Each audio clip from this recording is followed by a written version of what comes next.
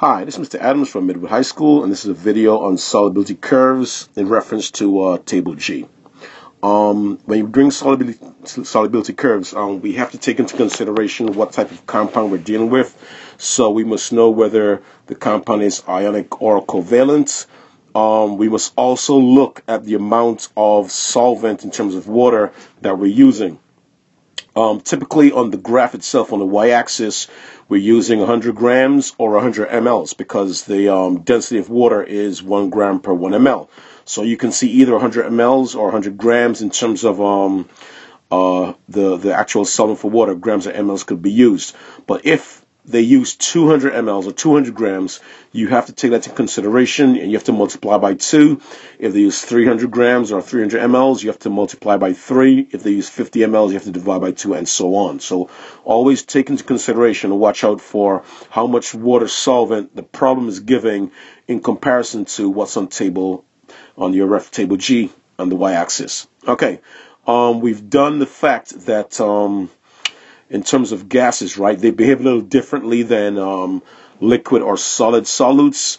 They tend to decrease in solubility, okay, as the temperature increases, okay. When pressure is released, okay, we notice in the soda, think of a soda can, when pressure is released, okay, the gas escapes, so solubility decreases. So when you decrease pressure, okay, solubility also decreases, okay. And likewise, if you increase temperature, right, you're giving the particles higher average kinetic energy, and your solubility will also go down, okay. So decreased pressure and increased temperature is sort of bad for solubility of gases. Okay, moving on. Before we get into some actual problems, we must remember the definitions of saturated, unsaturated, and supersaturated. As we agreed in class, saturated simply means that the solution is filled to its maximum with solute. So anywhere on the line, any point on the line, okay, would represent a saturated solution. Okay, it's filled to its max with solutes. Now, if we have a saturated solution, guys, and we add more solute to it, that solute will simply fall to the bottom. Okay, it would not dissolve. And a saturated solution has a unique feature about it. It's actually in equilibrium, meaning that there's something equal. There's equal rates of dissolving of solid going into solution, and at the same time, at an equal rate, there's solution turning back into solid. It's invisible to the eye, but it happens and it's dynamic, meaning moving. It's back and forth. So at saturation point, you have equilibrium taking place. Anywhere below the line, okay, anywhere below the line would represent a unsaturated solution, meaning that it can simply dissolve more solutes. So when you add solute to an unsaturated solution, it will simply dissolve, okay, until it reaches saturation. And the other guy that we need to know is supersaturated. So anywhere above the line itself, okay, above the line is supersaturated. And in order to get something to be supersaturated, we agreed in class that you must heat, okay, heat a saturated solution, okay, in order to get it to be supersaturated, okay. Another feature about a supersaturated solution is that if you add a crystal to it, you'll get this sort of kind of cool effect right here of rapid crystallization. Okay, so what's going to happen if you add a crystal to a supersaturated solution? You will get rapid crystallization. But if you add a crystal to a saturated solution, it will just simply fall to the bottom. Okay, we have problems here as before. So what you're going to do, you'll pause the video and do number 1, number 2, number 3, and number 4, and we'll see how we do. Okay, for number 1, they're simply asking at what temperature do saturated solutions of sodium chloride, and they gave us the name, they didn't give us the actual formula, so we have to memorize our names and formulas, and potassium chloride, okay, contain the same mass, all right, of solute per 100 mLs of water. So once again, they said 100 mLs of water. We're dealing with 100 grams of water, but since the density has a 1-to-1 ratio, we're not going to panic. Yeah, we're not going to panic. We're just going to simply know that 1 gram is per 1 ml. All right, so what we have to do, we have to simply find sodium chloride first, all right? So we find sodium chloride, it's over here, NaCl. We move along the line, right? Now, what the question's asking about is asking about the same mass. So we're expecting that the sodium chloride line and the potassium chloride line will intersect at some point if they have the same mass.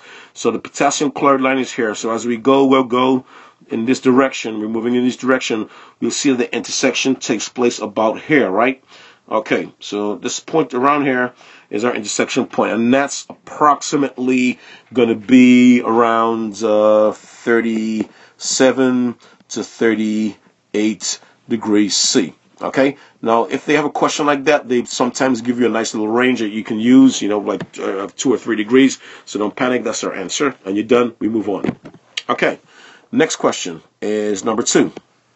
A saturated solution of potassium nitrate is prepared at 60 degrees C using 200 mL of water. If the solution is cooled to 30 degrees, how many grams of precipitate out? Now, once again, folks, if you have a saturated solution and you cool it, what's going to happen? You would have recrystallization, okay? Solid will form, or that's our precipitate. So what's going to happen is we must first of all find potassium nitrate. Potassium nitrate is KNO3, and this is our KNO3 right here. So we must identify that and keep an eye on it because we have a whole bunch of lines all over the place. So we must make sure we have the correct chemical. All right. So we find 60 degrees, all right, and then we go up to the line. So we go find 60 degrees and we go up, up, up, and we hit the line, okay? And at that point, we go across, okay, as carefully as possible, and we hit the y-axis, and that point right there is approximately 105, 106. So let's say it's 105. So that's 105 grams at, okay, 60 degrees, all right, and 100 mLs or 100 grams of water.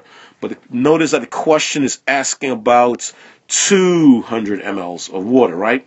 So since it's 200 mLs of water, we must double our solute value, and 105 times 2 is 210 grams. That will be also at 60 degrees, but this will be at 200 mLs.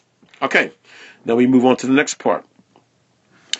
We're cooling it to 30 degrees. So we find 30 degrees, okay, and we go up, up, up to our potassium nitrate line, which is right here. Okay, so we hit it there, and we move across there. Okay, so our potassium nitrate line across there is around, let me see, around 45-ish, 46-ish. Okay, maybe a little more. Okay, let's say for argument's sake, it's 46. All right, so we have 46 grams at, okay, 30 degrees, okay, and that's at 100 mLs or 100 grams, right? But since the question said 200 mLs, we multiply that 46 by 2. Okay, if I'm not mistaken, that will give us around 92 grams at 30 degrees for 200 mLs. All right, so what you do next, you have these two values for 200 mLs. You have 210 grams, you have 92 grams. Okay, you do a simple subtraction. So if you can't do it on your head, no problem, you get a calculator, you plug it in. Okay, you do a simple subtraction of 210 and 92, and that should be 118 grams difference, and you're done, and you move on.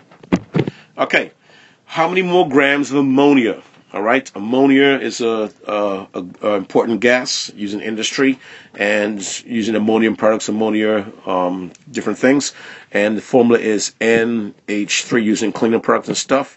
NH3, and it's a gas, all right? Can be dissolved in 100 mLs of water at 10 degrees, then 90 degrees C. So once again, what's happening here, we are increasing the temperature, right? But as we increase the temperature, what's going to happen is we see that the solubility will decrease for gas. So first and foremost, we have to identify ammonia. Ammonia is right here. It's on this line, NH3. Okay, at 10 degrees, we go up to the line. all right, we hit the line, we go across, we read across. Okay, so at 10 degrees, we see there's 70 grams of ammonia. So we have at 10 degrees C, okay, all right, we have 70 grams of ammonia, all right? Now we look at the next temperature in question. We have 90 degrees, right? So we find 90 degrees, we go up, up, up, bam, we hit it. We move across, okay, cross, and we hit 10. So at 90 degrees, okay, we only have 10 grams of ammonia soluble. All right, so the solubility is decreasing. And what we simply do with these two values is 70 to 10. We do a simple subtraction to get the difference, and we see that 60 grams. So 60 grams of ammonia, okay, more of ammonia could be dissolved at 10 degrees than at 90 degrees. So we see the effect of temperature on solubility of gases in terms of it decreasing the solubility of gas. And we move on. Okay, the last one. A saturated solution of sodium nitrate. Okay, sodium nitrate, sodium is Na, and nitrate, H or I, you look on table E, and that's NO3, so that's NaNO3, right? So we can identify that right there right away, okay, NaNO3. In 100 mLs, okay, at 40 degrees, is heated to 50 degrees. Now, they say the rate of increase in solubility in grams per degree is what? Now, it sounds like a weird question, but all they're asking is about rate. How many grams are dissolved per degree? That's all they're asking, folks. So what you do, you find your sodium nitrate line, which we just did. You find 40 degrees, okay, and you go up to that line, all right? 40 degrees and go up to the line, and you go across, all right? And you hit that line right there on the y-axis, and that looks about 105 grams at 40 degrees C, all right? Then you find 50 degrees. So let's use a different color. 50 degrees, and you go up to the line for sodium nitrate. So I'm going up, and I hit the line right there. Okay, and I'm going to go across. All right, and that's about 115, right?